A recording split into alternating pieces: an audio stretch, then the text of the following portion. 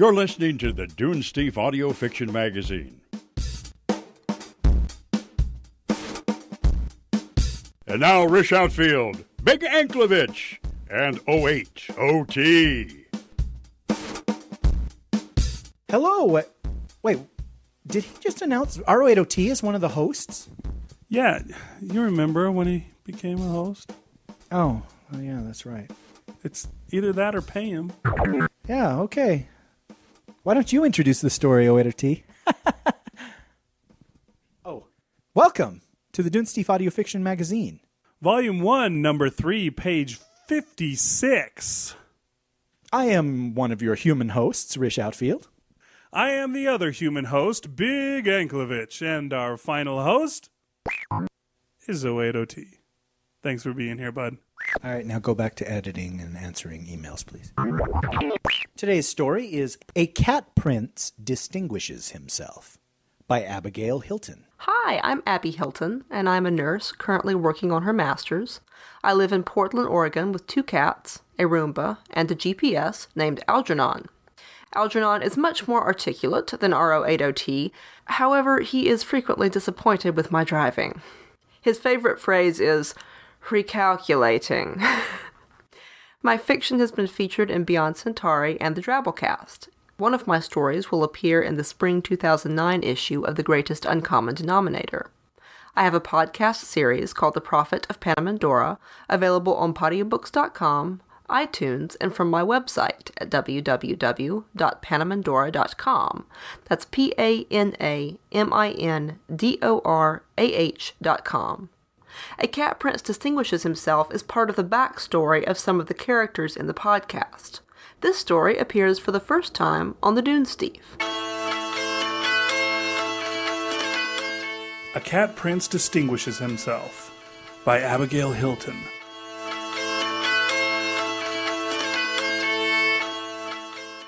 The wolfling knew it was going to die. Lexis saw no trace of hope in its haggard face. His attendants had shredded most of the wolfling's clothes in the process of catching it.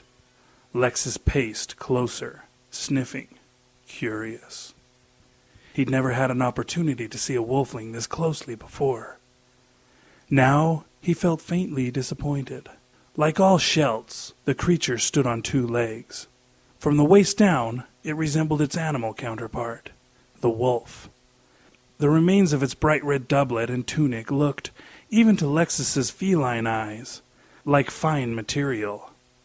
The tattered remnants of a gold sash hung from one shoulder. It looked soft and well-fed, and not at all dangerous. Lexis was a young tiger cub. His head came only to the creature's waist, yet he had no doubt he could kill it. His attendants would have made certain it was unarmed. If his keen father found that they'd let his son be injured, they would pay in blood. Lexis wondered whether he would see his father today. He could only remember seeing Dimitri twice, once at a great distance during a procession, and once in his nursery den. His father had watched Lexis learning to hunt rabbits, but he'd never spoken to his cub. And he never will, thought Lexis, unless I win my battle in the field of bones. A spear flew over the garden wall and stood quivering in the ground 3 paces away. In the split second as the spear vibrated between them, Lexis read the tiny flame of hope that blossomed in his victim's eyes. The wolfling lunged for the spear. Before he could lift it, 2 leopards and a lion were in the air. Stop! Bellowed Lexis. The creature is mine! The wolfling had the spear and was backing away. Lexis was impressed. In spite of its court dress and soft body, it had plainly been trained at some point. Lexis took a step nearer. He knew he looked fiercer than he felt. His bone-white fur was stained crimson midway up all 4 legs, and he was speckled all over with blood. In truth, he hadn't done any of the killing. He'd only been walking through the streets. Your Highness, this is unwise, came the voice of one of the leopards. Your Highness, spat the wolfling. The Creator has been merciful. Lexis cocked his head. How so, wolfling? Your city is falling. The streets are choked with your dead. Even now my father's cats are overrunning your palace. Soon your king will lie lifeless among his people, and all his line will perish with him. Our cats will hunt down and kill every wolf and wolfling in Sardo de Lor. Where is the mercy in that? The wolfling raised his chin a little. Lexis wondered whether he was of royal blood. Proud, dark eyes flashed. I die today, He said. but Dimitri the Cruel, his son dies with me. He leapt at Lexis, darting out with a spear like a heron at a fish. Lexis sprang to one side, but not fast enough. The spear caught his flank. The wound startled more than hurt him. Lexis had never been physically hurt. One of the lions roared, but Lexis hushed him with a growl, never taking his eyes off the wolfling. They'd moved apart again, the adult cats making a ring around them. The wolfling dodged this way and that, trying to catch Lexis off balance. One son, perhaps, said Lexis. What about the other? He wondered whether his brother would be glad if the wolfling killed him. But then he never would be able to prove himself. Our father would doubt his worth. Lexis and his brother had never seen each other, and never would until they met on the Field of Bones at 2 years of age to decide who would rule Philinia. Everyone knew that Dimitri had made the mistake of keeping his last litter together. When it came to the finish, the winning cub had refused to give the killing stroke. Dimitri had killed both of them, and made certain his next litter knew the story. This time, the cubs were reared separately, in the old tradition. This time a strong heir would walk from the field. You can't kill both of us. Lexis told the wolfling. I don't even know where my brother is. Although he's certainly here somewhere. Father wanted both of us here to see his triumph. And perhaps, said a small voice in the back of his head, to prove ourselves. What have I done today except walk through gutters of blood? What have I contributed to this victory? With Dimitri, everything was a test. Lexis wasn't sure he was passing. The wolfling laughed, a ragged, winded sound. Lexis wondered how long his guards had played with the creature before bringing it to him. You are the white cub. The other is orange. Everyone knows the white tigers are the worst.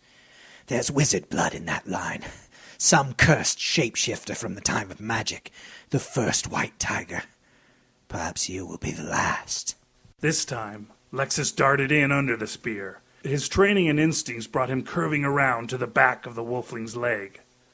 The wolfling screamed as the cub's teeth severed his hamstring. His blood filled Lexis's mouth for one giddy moment.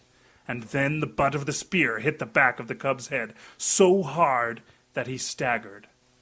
Lexis heard a confused hissing sound, a roar, and a snarl. He staggered to his feet and saw one of his guards impaled on the wolfling's spear. The leopard was writhing pitifully, screaming. The others would have killed the wolfling already, but a huge gray wolf was standing over the Schelt. He must have come from the fighting in the streets, beyond the garden wall. Stippled with blood, one ear missing, and deep scratches over his shoulders. Lexis's first thought was for his guard. This is my fault. But the leopard was clearly beyond saving. He'd opened the wolfling's thigh to the bone, and the Schelt was moving weakly in the protective shadow of the wolf. He put his hand out to the animal, who licked it without taking his eyes from the cats. Lexis knew why they weren't attacking. There was no need. The Schelt would bleed to death in seconds. The leopard stopped moving, and a terrible stillness descended on the garden. Lexis stared at the wolfling, who should have been his first two-legged kill. The wolf narrowed its yellow eyes, its lips peeling back from white teeth. Lexis knew the wolf couldn't talk.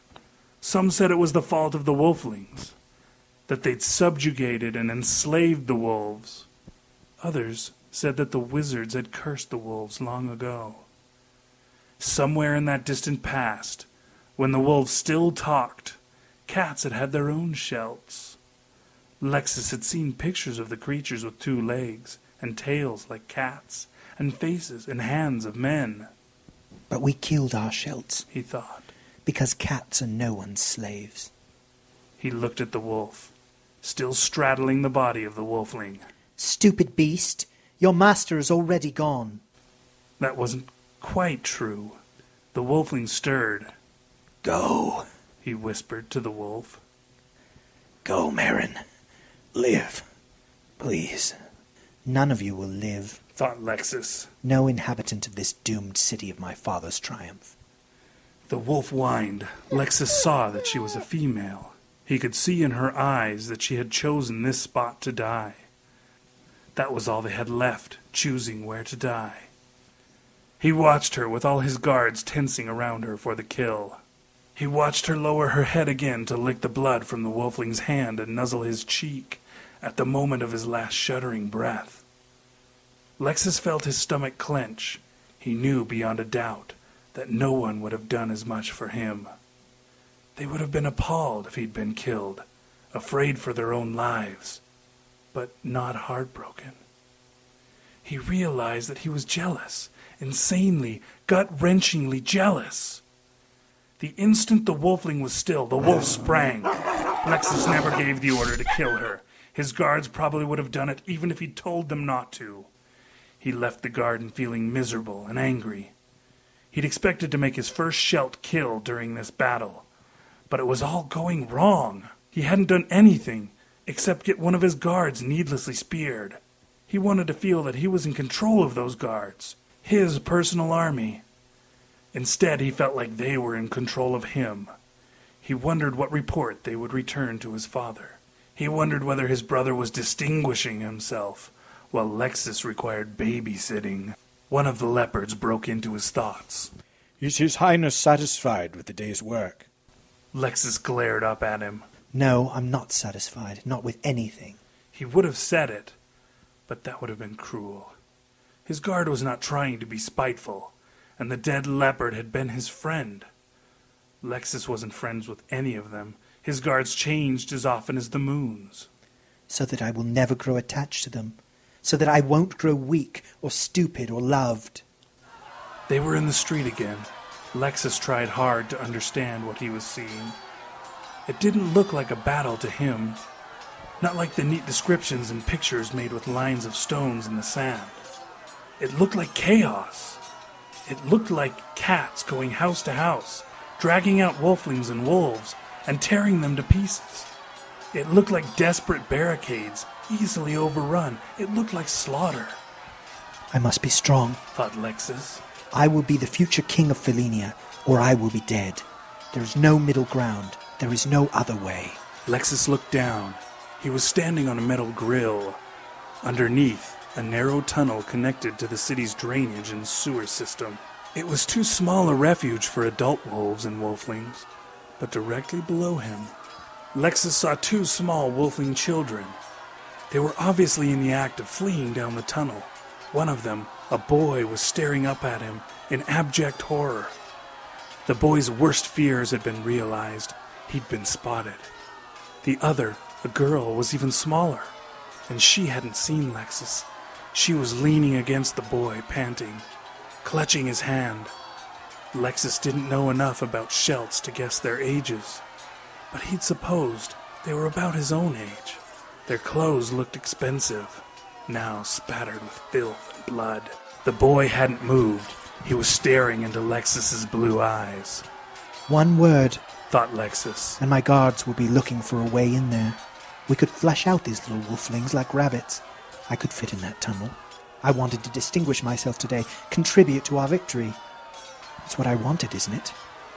Lexis looked away from the little wolflings.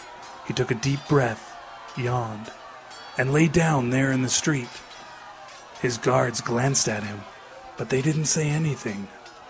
Lexis covered the grill with his body for several minutes. When he stood up, the wolflings were gone. He felt unaccountably light. His improved mood must have shown on his face, because one of the guards asked him cautiously, Is His Highness better pleased now? Yes. said Lexis. I think I just saved 2 members of the royal family. He tried to feel sorry and couldn't. He thought, I hope they run fast and far. I hope they get away. And someday, when we're all grown, when we get to make the choices, I hope we change the world.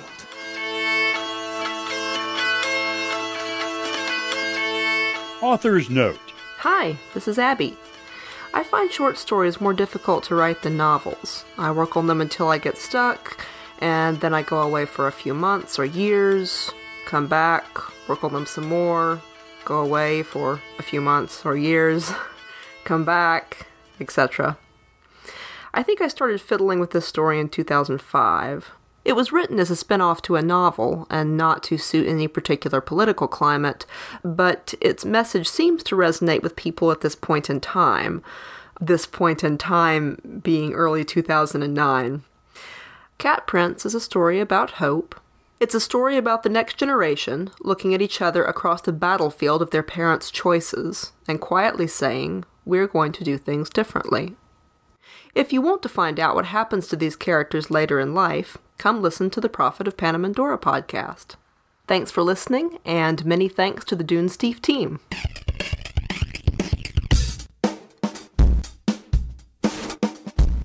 All right, welcome back. Hope you enjoyed the story. What'd you think, Rish? This story, interesting. It's kind of a hobbit to the Panamandora universe. Oh, that didn't work at all. But you know how The Hobbit was written first and then introduces you to that world, and here she goes writing her own Lord of the Rings saga that takes place in that world that we all know and love from... What was this story called? Cat Prince Distinguishes Himself. That was the parallel I was trying to make. That was a good parallel. Good job with that. Announcerman, what'd you think of the story? I don't know. Consummate professional. Thanks for coming in, Announcer Man. You're mocking me, aren't you? She's got a whole entire novel over on her podcast that she does of... Is it a Podio book? Or is that a particular site? But yeah, she's got this whole thing over there that goes along with this stuff that you can go and check out if you would like to, as she mentioned in her introduction. And there will be a link to the site also on the show notes for this episode. But the interesting thing is she's got, beyond that one book that's over there, she's already preparing a second novel in that series to be podcast. A Two Towers, would you say? You could say that, yeah. It's called Cowrie Catchers, right? I'm sure I don't know. I think you might know, because if I remember right, we spoke with Abby, and she asked us to lend our voices to the production of this upcoming novel. So, if you don't know, you will soon. And I believe she's got real podcasters doing some of the other voices. Yeah, there's some people who are worthwhile involved in it as well. So coming up soon, you'll be able to get that. But in fact, she sent us over a promo for her story, The Prophet of Panamandora. 080T, can you play that?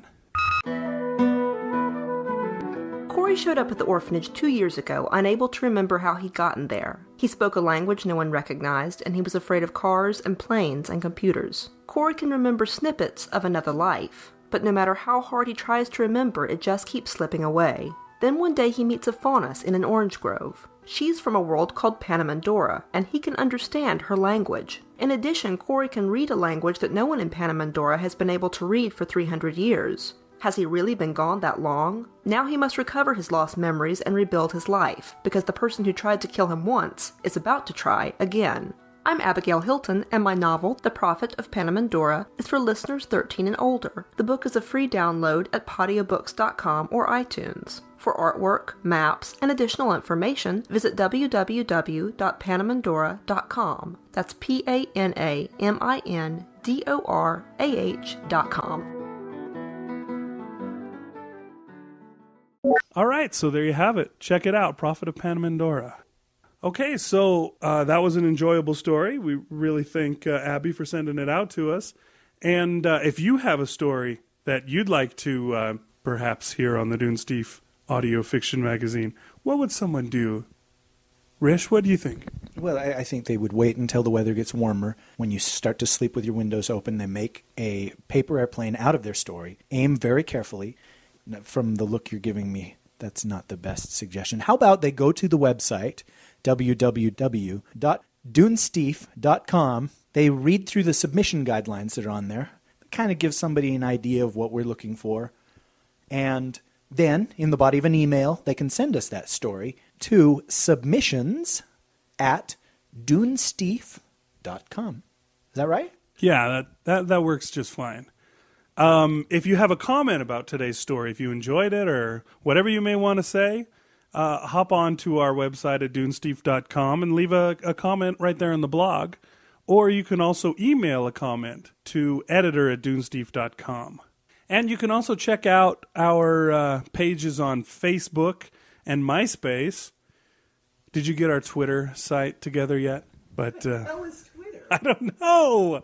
But I've heard it before. They said it on like Starship Sofa or something. They Twitter. And on Escape Pod, all the cool ones Twitter. Why don't we Twitter? We're just not attractive, man. People would be Twittering with us if... Maybe it's me. I bring you down. I chase the women away. The Twitterable women, at least. Right. That's too bad. So, right. And an interesting and important fact to remember is that we pay our authors that send their stories in to us. And the only way we can keep this up is if we receive listener donations. That's really the only way we can keep going. And now it's time to beg for donations. Your turn, right, Rish? You know, this is actually a hard part of our podcast. It's easy to read the story. I mean, unless you're you, apparently. And it's easy to say what the name of the website is. And it's easy to fight. But hey, you know, Announcer Man has been particularly chatty today. Cheers, guys. Can we have him do it? Sure, Announcer Man. Take it away. Please, press the button. Nice work, Announcer Man. Couldn't have said it better myself. Yeah, we all knew that. Okay, so yeah, press the button. We've got a button on our website. It's a PayPal donation button. There's several options. You can donate once. You can donate monthly. You can donate quarterly because we are a quarterly fiction magazine. And yeah, support your local author. I really hope they do. Do I want to tell them that we're passing the damn microphone back and forth because the one broke again? Or should I just keep that to myself? Oh, we could probably keep that to ourselves. Okay, just between you and me. Press the button. We're really winding down the winter issue. This is getting pretty close. And then we will be in spring. Is that right? Yes, spring follows winter. Let's see, I don't know. Your world frightens and confuses me. You know, we had been talking amongst ourselves. Amongst. People don't say that enough. They say among. They say between. They say the F word. Well, I say that too. But we've been talking about maybe some kind of special event like we did in October. For what month? For April? Yeah, I think April was where we were considering. We haven't figured out what we're going to do yet, though. Okay, but I'll tell the listener, Mr. Smith, next episode we will announce what our April event challenge to our listeners, writers. Oh, we got to come up with a catchy name, don't we? Well, next time we will A, announce what that is, and 2, have a catchy name for it. You think we're up to it? I hope so. Yeah, right. So, we did an episode last year, right before New Year's, where we talked about our New Year's resolutions. And, you know, we mentioned a bunch of worthwhile resolutions, and then Rish also mentioned a very important resolution to him, which was that coming up this year, we would do a cats versus dogs episode. And we couldn't think of a better story to wrap this episode around than this story, today's story, which is a cats versus dogs story. And so tell us why you wanted to do this cats versus dog episode, Rish. All right, folks, take a nap. Back in the summer, one of those real podcasts that I mentioned before, I don't want to call them our competitors because we can't compete with these podcasts, but a podcast that's much, much more well-known, maybe the granddaddy of these kind of things, has a host. And at the beginning of this podcast, back in June, July, August, he just made a statement, an off-the-cuff statement about how the writer of that story of that week had a bunch of cats and that he had discovered that creative people have cats. Creative people love cats. Creative people surround themselves with cats.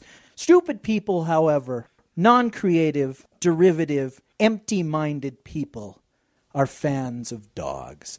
Little stupid stupid, slobbering dogs, just like the people who can't write and can't get published on his podcast. And, that kind of irritated me. It hurt my feelings. It offended me. I don't know if it shows. I don't think it does.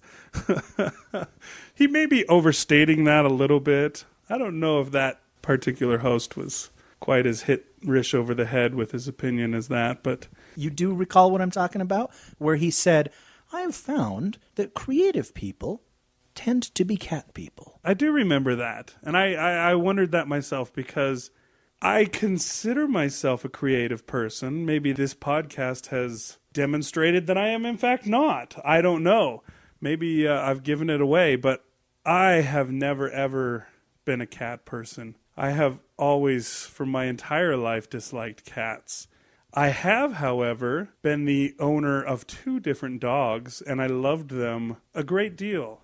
I thought that you would be on the cat side and that I was going to be on the dog side. That was the whole reason I was so excited about this episode.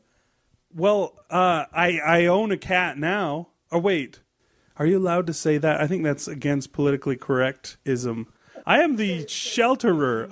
I'm the humanoid companion of a cat right now. No, I can't even say that I'm that. We have a cat that lives in our house. Okay, this was an idea that my wife had because cats tend to be able to care for themselves more. And that's really kind of the reason why I dislike them. They don't need people. They don't want people around even.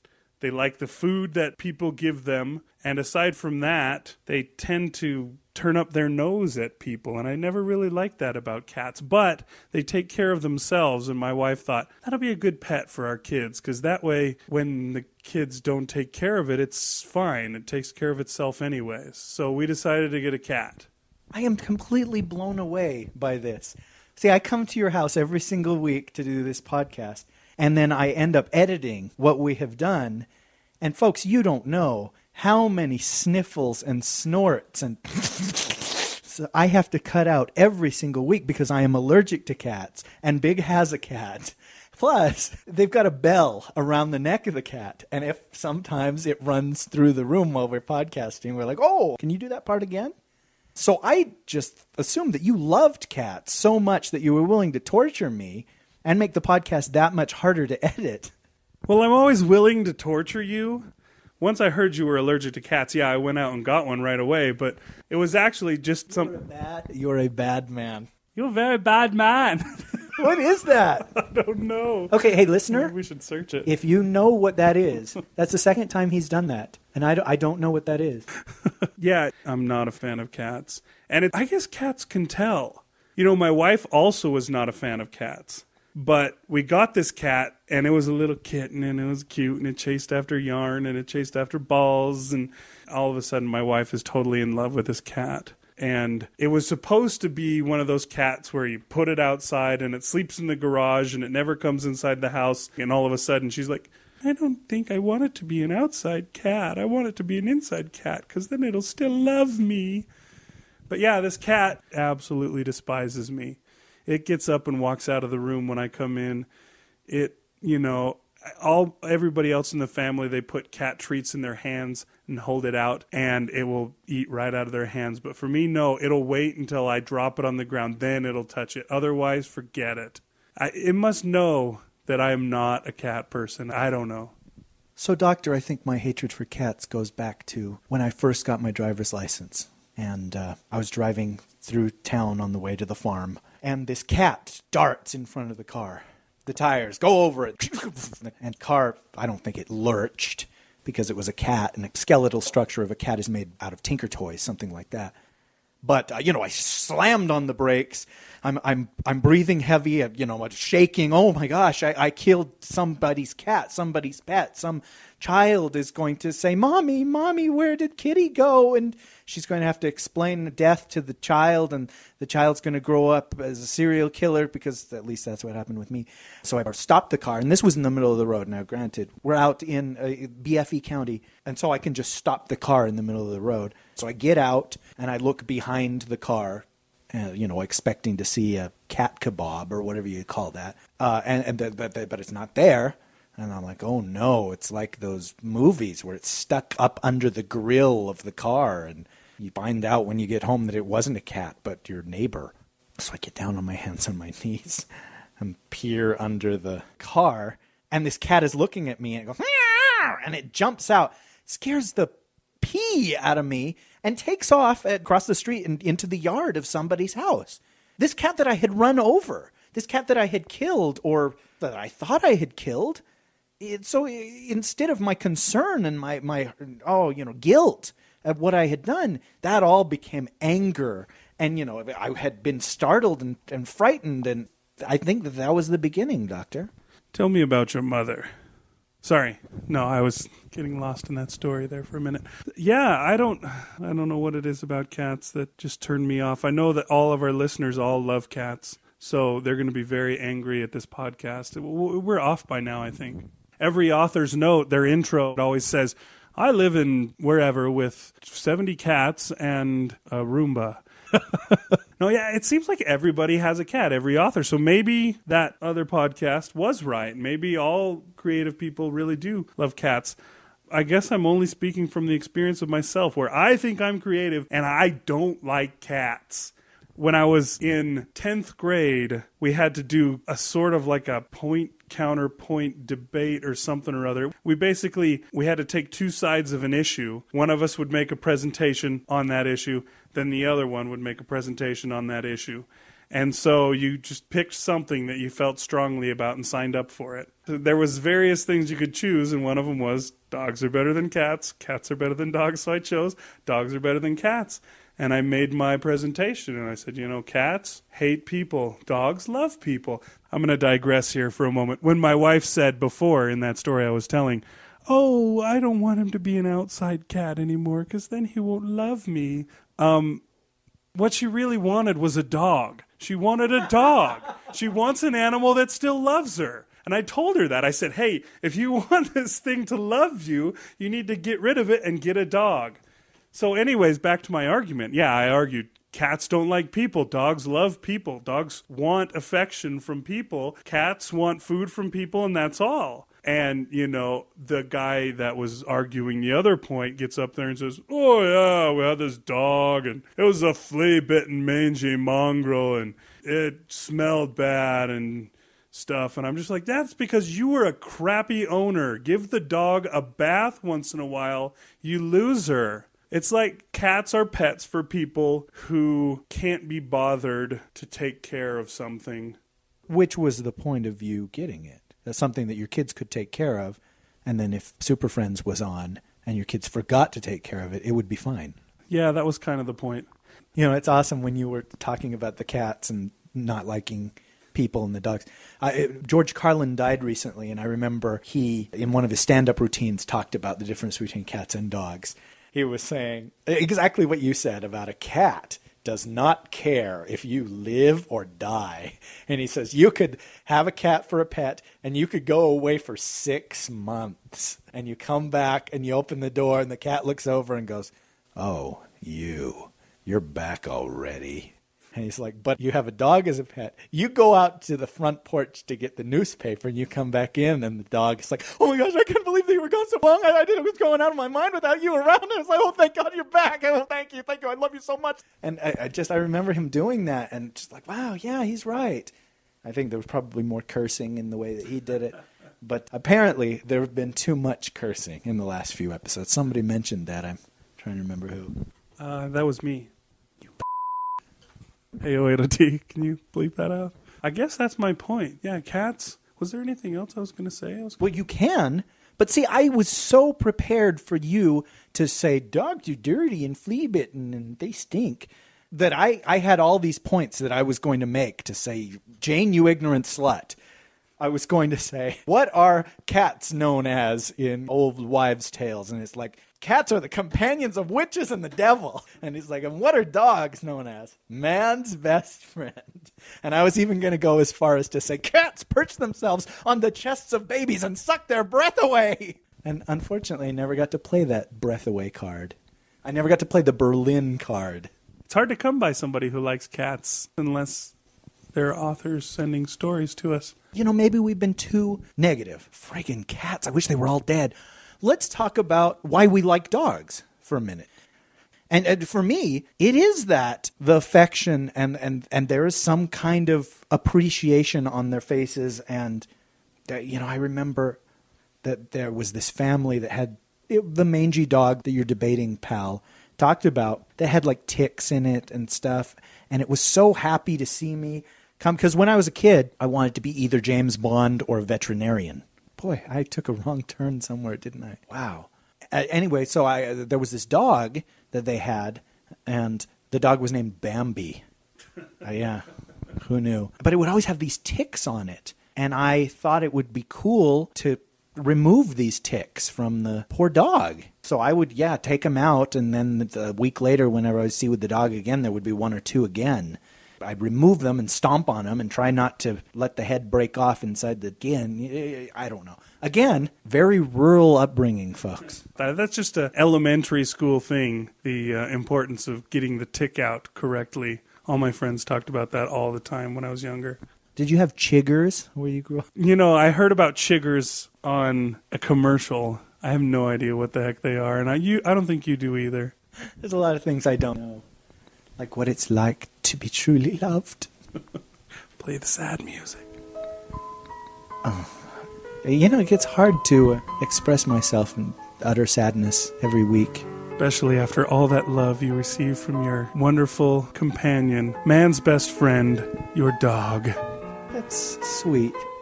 Or was that some kind of veiled insult and it wasn't sweet at all? You be the judge of that.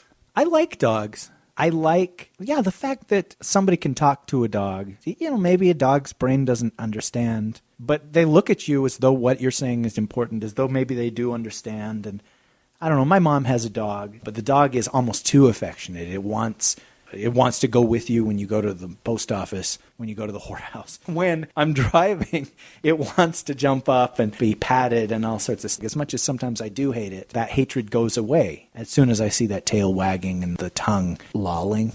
I'm going to bring down the room here just a little bit. I'm going to try and find some good in a cat. I've been the owner of a cat now for 6 months. Our cat really likes these little blankets that we have. They're like knit type blankets. Only likes those blankets. I don't know why. Well, that's probably not very cool. Let me think. It's a crazy thing that sometimes it'll start running around the room, bounding off of furniture and jumping all over the place. And cat is kind of cute. Sometimes it'll, like, when you wake up in the morning, it comes over and it starts rubbing against your leg because it wants you to feed it. It's a really soft cat. When you pet it, it feels like you've got like a little stuffed animal or something like that. I don't think I was allergic to cats when I was a kid, but I remember that it would be cool to put your ear up against the cat and hear that noise that they make. Yeah, when we first got our cat and she was a kitten, she used to purr a lot. Even when I would pet her, and now she purrs only for my wife, not for anybody else. I'll come home from work and my wife will be sitting there on the couch holding the cat, petting it, and it'll be purring. And then I'll come in and I'll sit down next to her and the purring instantly stops. I don't know if I should try and say more about dogs and famous dogs and dogs in literature. I Am Legend by Richard Matheson is one of my favorite stories, and I just remember being devastated when I get to the part where the dog dies in I Am Legend. You saw the film. Does it happen in the film? He's nodding. Press the button, folks, so we can actually hear what he dies. It turns on him, becomes evil. Oh, okay. Well, it wasn't that way in the book. It just, he hadn't seen another living anything in like 2 years. And there was this poor, injured, mangy dog, and he did so much to bring this dog back to health. Because he was a doctor. He had so much emotional investment in this dog, and that, it was just all for nothing, and the dog dies. And it's just like maybe his hope dies too when that happens. But see, that's one emotional end of the spectrum. Is just how moved I was and saddened in that story with the death of the dog. And then, on the other side of the spectrum, I remember one time I was doing an audio book. I was recording, and these cats outside my window started making the most ungodly noise. And it was like, It sounded like a woman wailing, dude, right outside my window. I was recording at the time, and I jumped out of my skin the same way I did when I was 16, and I thought I'd killed that cat. And holy cow, I mean, thank God that RO8OT hasn't got a copy of that audio clip to play here at the end of the podcast, because I would just be mortified. They chose at that moment, I guess, to just make this terrible, the sound that Andy Dick will hear when he descends into hell was this sound that was coming through my window. Oh, geez. Our cat that we got, the plan all along was to get this cat fixed before it ever made it to going into heat for the first time, but we kept putting it off because we went to one veterinarian and they're like, oh yes, we'll take care of that, it'll only be $500, and we were looking to make an appointment at this other place instead, and in our delay the cat made it to adulthood and went into heat for the first time, and it started walking around very strangely, waddling and doing this weird shaky walk, and it kept going, making these awful sounds. And ladies and gentlemen, Carol Channing once again in the studio. Yeah, my kids are just scared of this cat. And our appointment to get the cat fixed was like a week after it went into heat, so then it's now taken care of, and I think we won't run into that strange behavior. But cats are known for, they put that in, cartoons and stuff. The cats all, in the old Tom and Jerry or something like that, the cats all go out, get up onto the fence in the alleyway and go, meow, meow, meow. It's like they're some kind of hellish cat choir. It's funny. Does dogs have awful... I guess they do howl and bark. There are barking dogs that are annoying. And then there's yippy dogs that people can't stand, like Beverly Hills Chihuahua. Yeah, there are those dogs that friggin' Paris Hilton carries in her purse. Those are really besmirching the name of dogs. Paris Hilton's dog, Cujo, and the dingoes that ate your baby are like the three dogs that have just ruined it for the rest of them. Yeah, it's basically how it goes. Dog's good, cat's bad. Pretty easy to sum up. All you people who have cats, we still like you, just not your animals. So, to finish off the show, there's this wonderful song. Why don't you tell everybody about this song, Rish? Tell us how you cried. Oh, you don't have to play the sad music. I am a very emotional person, as you can tell, with how angry I was, how angry I still am all these months later about hearing that creative people don't have dogs, and a book I read a decade ago moving me that much. Mr. Jonathan Colton, who we've talked about on this show many times and will continue to talk about, because A, all of his songs are apparently free, and B, the guy is immensely talented. He wrote a song that was called Space Doggity. And I remember downloading it and thinking, okay, this is going to be a parody of David Bowie's Space Oddity. And it is perhaps an homage to Space Oddity, but it's all about Laika, the dog, the Russian dog that went up into space. The first astronaut, right? I don't know, I'm just an announcer. So I listened, and I was just devastated by this song. And I went online and I looked Laika up, and I saw that they shot him up with no expectation that he would come back alive, and that he did die. And in the song, Jonathan kind of imagines that, what if he didn't die? Beyond this song, what devastated me was I went to Wikipedia and I looked up Laika, and there's do you want to call it a monument, a memorial?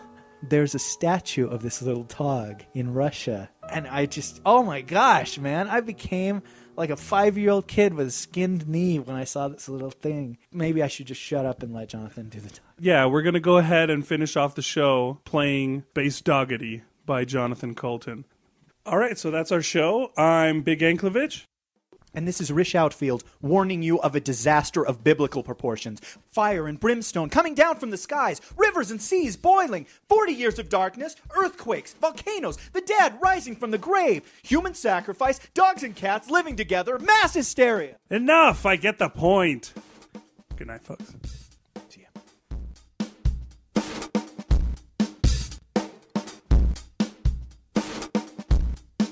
Thank you for listening to the Dunesteef Audio Fiction Magazine. The The Dunesteef audio fiction magazine is published under a Creative Commons Attribution, Non-Commercial, No Derivatives license. This means that you may share these files with anyone, but you may not charge for them or alter them.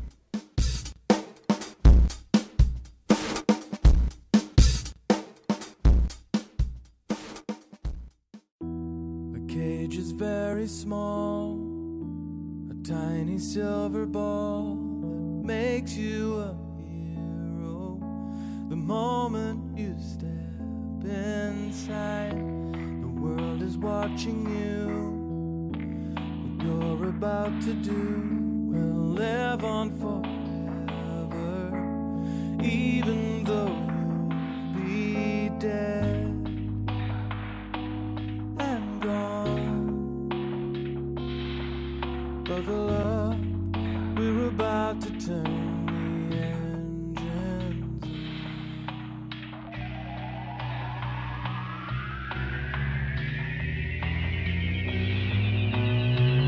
Hello from Sputnik 2, I am receiving you.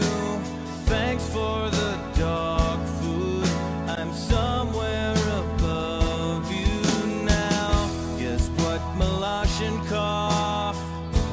I took the collar off, I'm holding my own leash and walking myself outside this door.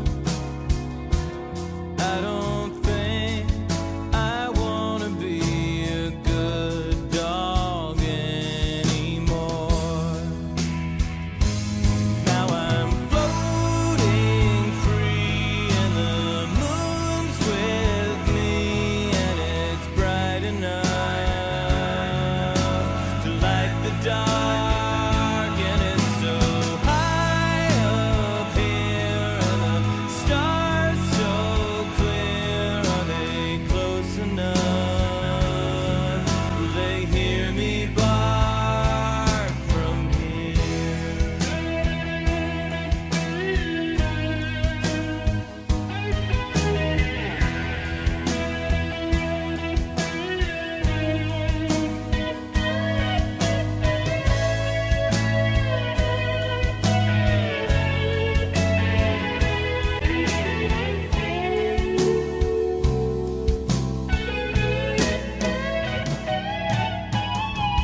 Moscow to Sputnik 2, I think we're losing you.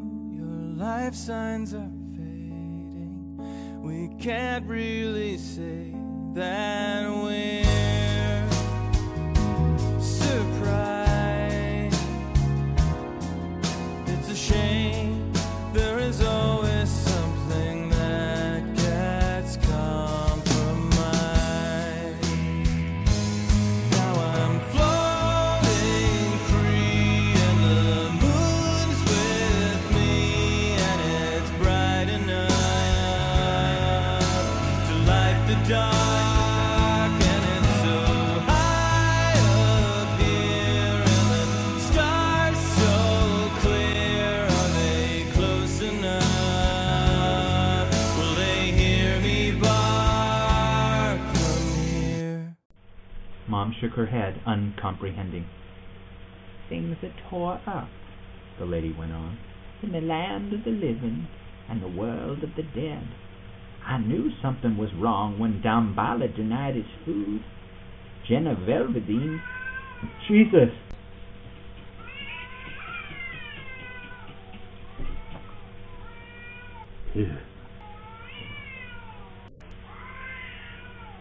Okay.